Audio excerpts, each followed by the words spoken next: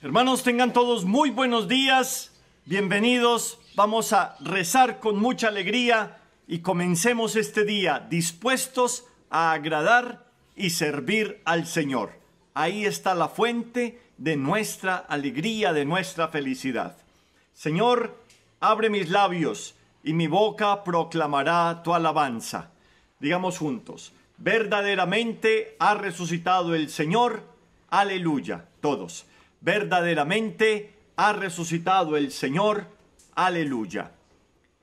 Venid, aclamemos al Señor, demos vítores a la roca que nos salva, entremos a su presencia dándole gracias, aclamándolo con cantos. Todos. Verdaderamente ha resucitado el Señor. Aleluya. Porque el Señor es un Dios grande, soberano de todos los dioses. Tiene en su mano las cimas de la tierra. Son suyas las cumbres de los montes. Suyo es el mar porque Él lo hizo, la tierra firme que modelaron sus manos. Verdaderamente ha resucitado el Señor. Aleluya. Venid, postrémonos por tierra, bendiciendo al Señor, Creador nuestro. Porque Él es nuestro Dios y nosotros su pueblo, el rebaño que Él guía. Todos. Verdaderamente ha resucitado el Señor. Aleluya. Ojalá escuchéis hoy su voz. No endurezcáis el corazón como en Meribá, como el día de Masá en el desierto, cuando vuestros padres me pusieron a prueba y dudaron de mí, aunque habían visto mis obras. Verdaderamente ha resucitado el Señor. Aleluya. Durante 40 años aquella generación me repugnó y dije: es un pueblo de corazón extraviado que no reconoce mi camino. Por eso he jurado en mi cólera que no entrarán en mi descanso. Todos. Verdaderamente ha resucitado el Señor. Aleluya. Gloria al Padre y al Hijo y al Espíritu Santo, como era en el principio, ahora y siempre, por los siglos de los siglos. Amén. Todos. Verdaderamente ha resucitado el Señor. Aleluya. Con alegría comencemos esta jornada. Un sendero, un camino, pero que nos llena de luz, de vida y de esperanza. Es un largo camino que debo seguir. Es un trozo de tierra que he de construir. Señor, dame tu mano para caminar, pues todo se hace oscuro si a mi lado no estás. Caminaré, tú me das tu luz. Caminaré, tú me das la fe. Caminaré, tú me das tu amor. Caminaré, caminaré, tú me das tu luz. Caminaré, tú me das la fe. Caminaré, tú me das tu amor. Caminaré. Me das tu palabra que es vida y verdad. Me muestras el camino de amor y unidad. Me dices que te siga sin quererme atar, y a tu lado camine en plena libertad. Caminaré, tú me das tu luz. Caminaré, tú me das la fe. Caminaré, tú me das tu amor. Caminaré, caminaré, tú me das tu luz. Caminaré, tú me das la fe. Caminaré, tú me das tu amor. Caminaré.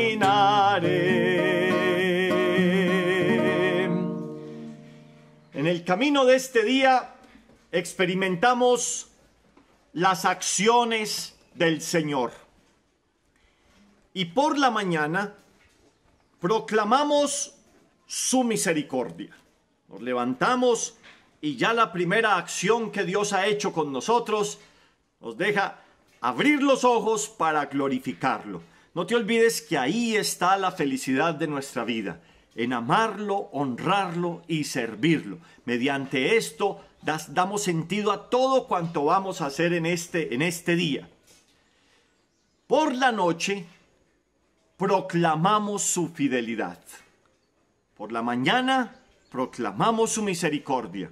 Por la noche proclamamos su fidelidad, porque ha sido fiel hasta la noche. Esto es lo que el Salmo 91 nos hace, o el Salmo 92, siguiendo el orden también hebreo. Tus acciones, Señor, son mi alegría, y mi júbilo las obras de tus manos. Aleluya. ¿Ves lo que has dicho? Mi júbilo las obras de tus manos. Esto es lo que proclamamos juntos, hermanos. Es bueno dar gracias al Señor y tocar para tu nombre, oh Altísimo. Proclamar por la mañana tu misericordia y de noche tu fidelidad. Con arpas de 10 cuerdas y laúdes, sobre arpegios de cítaras. Tus acciones, Señor, son mi alegría, y mi júbilo las obras de tus manos. Qué magníficas son tus obras, Señor, qué profundos tus designios. El ignorante no los entiende, ni el necio se da cuenta.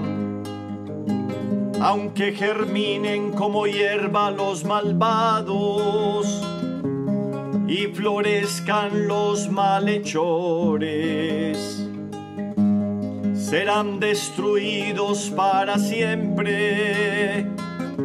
Tú, en cambio, Señor, eres excelso por los siglos. Porque tus enemigos, Señor, perecerán, los malhechores serán dispersados. Pero a mí me das la fuerza de un búfalo y me unges con aceite nuevo. Mis ojos no temerán a mis enemigos, mis oídos escucharán su derrota. El justo crecerá como una palmera y se alzará como un cedro del Líbano,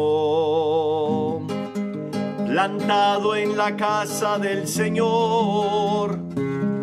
Crecerá en los atrios de nuestro Dios. En la vejez seguirá dando fruto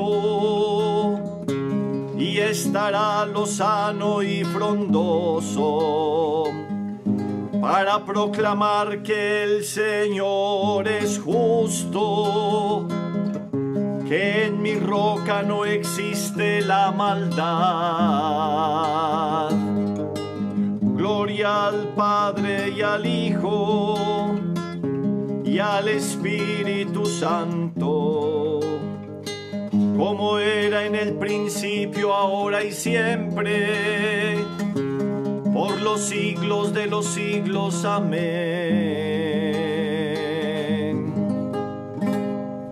Tus acciones, Señor, son mi alegría y mi júbilo, las obras de tus manos. Pidámosle hoy, dile: Señor, dame las fuerzas de un búfalo.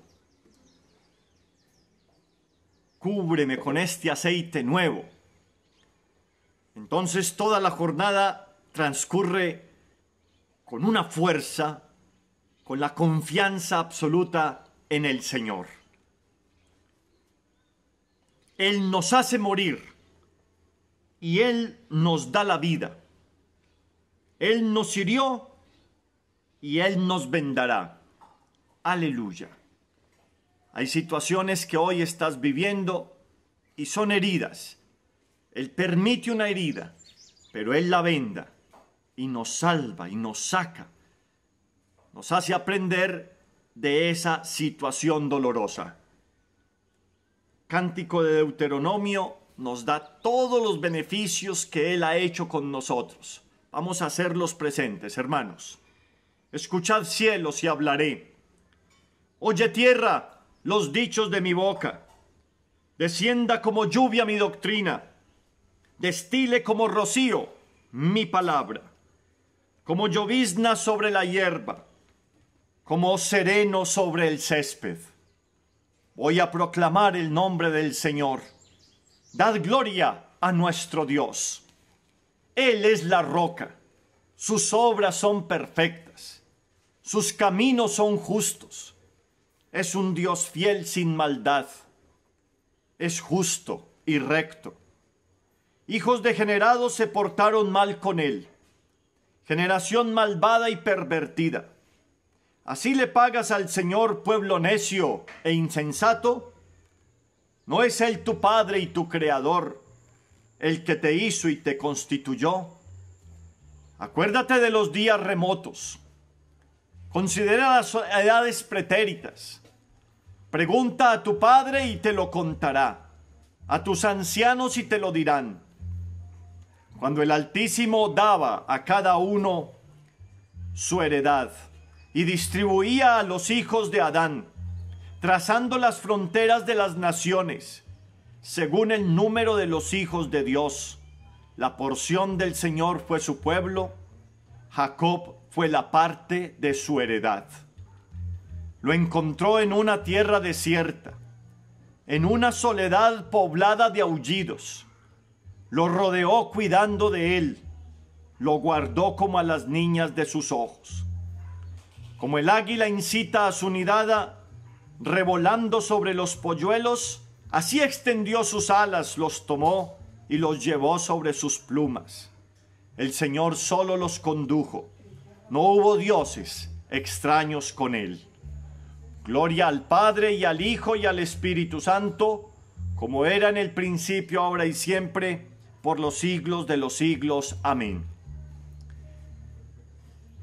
Él nos hace morir y Él nos da la vida. Él nos hirió y Él nos vendará. Aleluya. Este cántico te llena hoy de fuerza y de alegría y de confianza. Porque hoy el Señor te ha encontrado en medio de este coronavirus, de este aislamiento, de todo lo que estás viviendo con las incertidumbres, con las preocupaciones, con las ansiedades, depresiones que a lo mejor han atacado tu vida en estos días.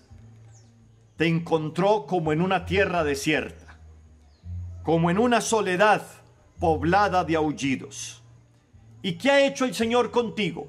Te ha rodeado y te ha guardado como a las niñas de sus ojos.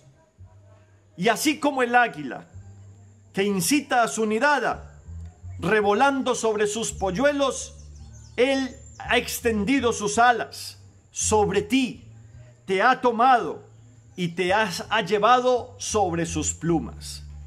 ¿Ves la maravilla de este cántico, hermano, hermana? Cómo se cumple en ti hoy y cómo te ayuda a proclamar también la grandeza del Señor.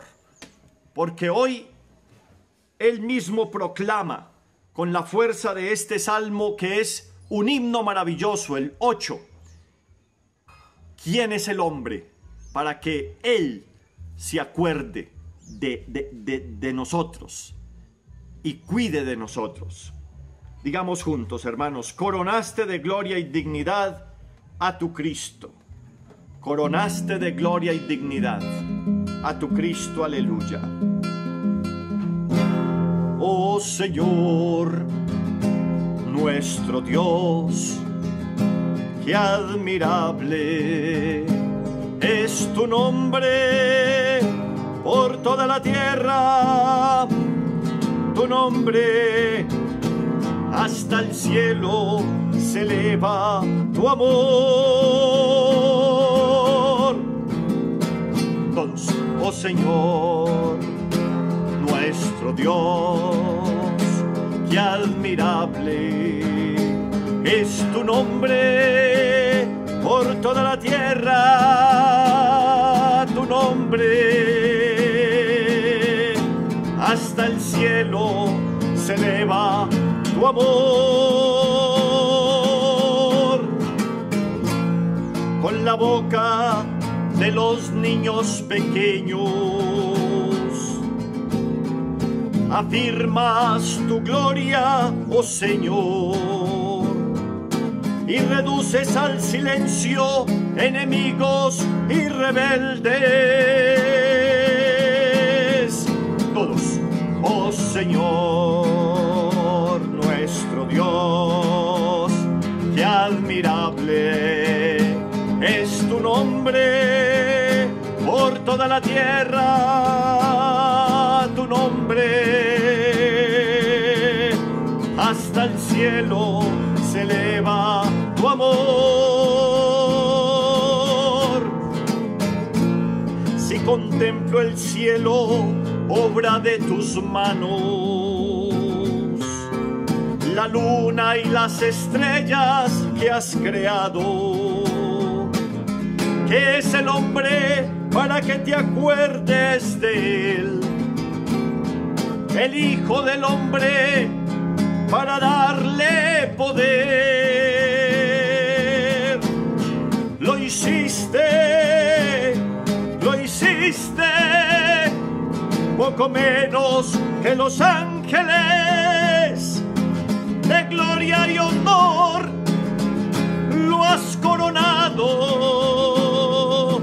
todo lo has sometido bajo sus pies. Oh Señor, nuestro Dios, qué admirable es tu nombre por toda la tierra, tu nombre hasta el cielo se eleva tu amor. Gloria al Padre y al Hijo y al Espíritu Santo, como era en el principio, ahora y siempre, por los siglos de los siglos. Amén. Digamos juntos: coronaste de gloria y dignidad a tu Cristo. Aleluya. Con esta alegría que comenzamos el día proclamando la gloria del Señor, esta palabra de Romanos en el capítulo 14, versículos 7 a 9, nos da la clave para vivir hoy. Hoy glorificando a Dios. Y es no vivir para ti mismo, no vivir para ti misma. Porque ninguno de nosotros vive para sí. Y ninguno muere para sí. Que si vivimos, vivimos para el Señor. Y si morimos, para el Señor morimos. En fin, que tanto en vida como en muerte somos del Señor. Para esto murió Cristo y retornó a la vida, para ser Señor de vivos y muertos. Palabra de Dios. Te alabamos, Señor. La muerte, el desánimo, la desolación, todo esto que hemos meditado en estos días de Pascua, son consecuencia de un vivir para nosotros mismos, consecuencia del yo que se impone y que termina siendo la soberbia, el pecado capital, el pecado de los pecados, la soberbia, la que destruye tu vida. Y esta palabra viene a entrar por tus oídos para destruir tu soberbia, para bajarte. El Salmo 8 te ha cantado, de la boca de los niños de pecho has sacado una alabanza. O sea que te ha dicho, solo quien se vuelva como un niño puede entrar en el reino de los cielos.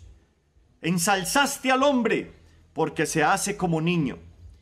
Y el niño es el más importante en el reino de los cielos. Y hoy queremos vivir este reino. Es pedirle a Dios, sácame de mí mismo. Que sea capaz por tu amor de mirar al otro. Y que quien me vea, te vea. Y quien me trate, te ame, Señor. Di con fuerza. El Señor ha resucitado del sepulcro. Aleluya, aleluya. El que por nosotros colgó del madero. Aleluya, aleluya.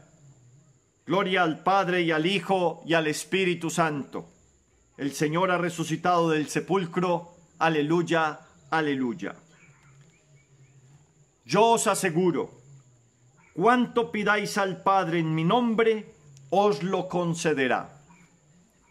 Bendito sea el Señor, Dios de Israel, porque ha visitado y redimido a su pueblo, suscitándonos una fuerza de salvación en la casa de David su siervo, según lo había predicho desde antiguo por boca de sus santos profetas. Es la salvación que nos libra de nuestros enemigos y de la mano de todos los que nos odian. Ha realizado así la misericordia que tuvo con nuestros padres, recordando su santa alianza y el juramento que juró a nuestro padre Abraham, para concedernos que libres de temor, arrancados de la mano de los enemigos, le sirvamos con santidad y justicia en su presencia todos nuestros días. Y a ti, niño, te llamarán profeta del Altísimo, porque irás delante del Señor a preparar sus caminos, anunciando a su pueblo la salvación, el perdón de sus pecados. Por la entrañable misericordia de nuestro Dios, nos visitará el sol que nace de lo alto, para iluminar a los que viven en tiniebla y en sombra de muerte, para guiar nuestros pasos por el camino de la paz. Gloria al Padre, y al Hijo, y al Espíritu Santo, como era en el principio, ahora y siempre, por los siglos de los siglos. Amén. Con mucha alegría, porque es lo que el Señor coloca dentro de nosotros, digamos, hermanos, os lo aseguro, cuanto pidáis al Padre en mi nombre, os lo concederá. Aleluya. Oremos a Cristo que nos ha manifestado la vida eterna y digámosle confiados, que tu resurrección, Señor, nos haga crecer en gracia, todos.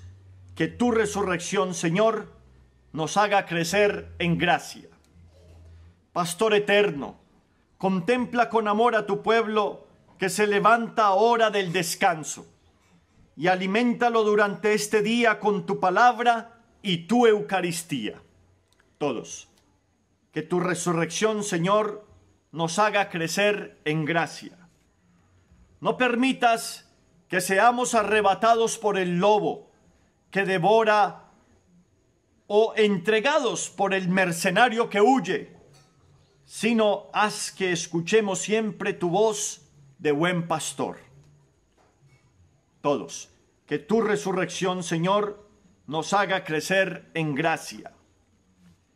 Tú que actúas siempre juntamente con los ministros de tu evangelio y confirmas su palabra con tu gracia, haz que durante este día proclamemos tu resurrección con nuestras palabras y con nuestra vida.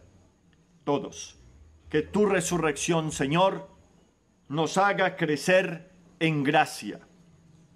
Sé, Señor, tú mismo nuestro gozo, el gozo que nadie puede arrebatarnos, y haz que alejados de toda tristeza, fruto del pecado, tengamos hambre de poseer tu vida eterna. Todos. Que tu resurrección, Señor, nos haga crecer en gracia. Bendice, Padre Santo, a cada uno de estos hijos, de estas hijas. Dale la alegría de vivir hoy consagrados a ti. Aliméntalos con el manjar de la Eucaristía con todo el alimento que es la palabra, Cristo Jesús. Ayúdalos. Dales la gracia de contemplarte a ti en los hermanos. Sácalos de toda tribulación y dales la provisión abundante en esta jornada. Ahora tú clama al Señor lo que necesitas, aquello que está en tu corazón. Grítale con fuerza.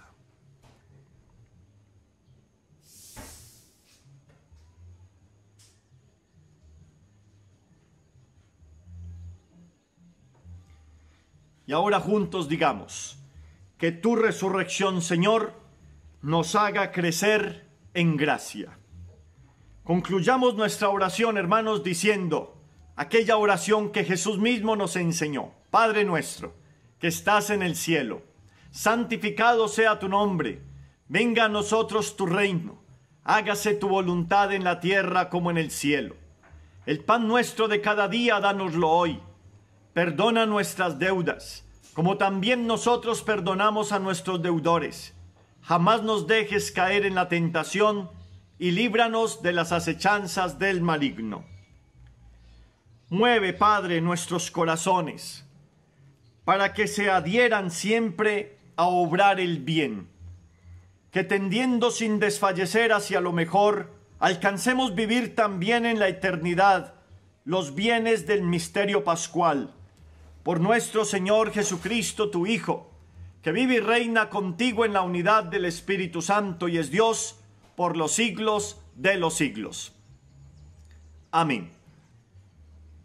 El Señor esté con ustedes, y la bendición de Dios Todopoderoso, Padre, Hijo y Espíritu Santo, descienda sobre ustedes y los acompañe siempre. La alegría del Señor sea hoy nuestra fortaleza. Podemos seguir en paz. Aleluya, aleluya. Demos gracias a Dios. Aleluya, aleluya. Vamos en brazos de la Santísima Virgen María.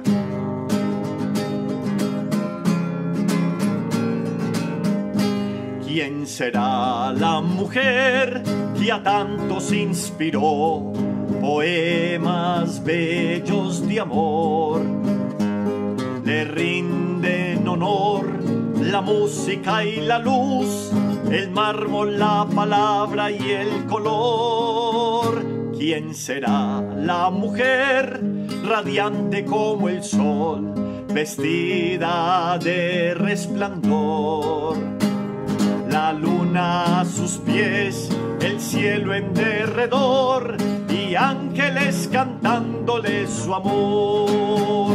María es esa mujer que desde siempre el Señor se preparó para nacer como una flor en el jardín que a Dios enamoró. Feliz día para todos, hermanos, y muy unidos.